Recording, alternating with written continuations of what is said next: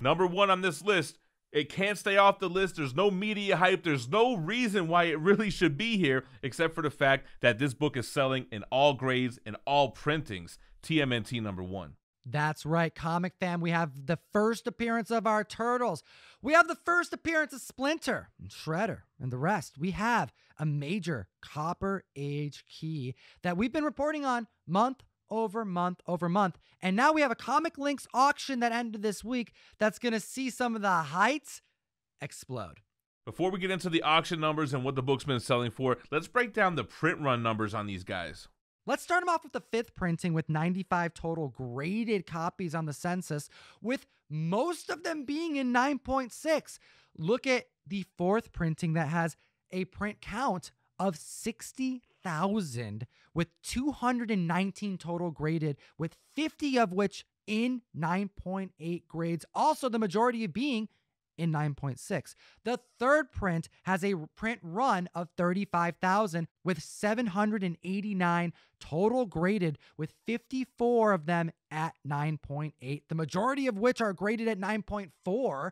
The 2nd printing has a 6,000 print count with 382 total graded, with a lonely 6 that exist at 9.8. And then we have the coveted 1st printing with 3,000 units being printed originally, 814 in total graded, with only 28 graded at 9.8 on the census, with only 4 9.8s having been added to the census in the last 4 years. All right, so let's take a look at some of these sales. Let's start with the 3rd printings. A CGC 7.0 had a previous sale in August of $335. It sold for $1,055. Now, the 3rd printing is kind of all over the place with prices from $500 to $1,500. It's a very volatile book in 3rd printing. A 9.6 sold for over $2,000 in October, and we saw 2 more 9.6s sell for over $2,000 just this week.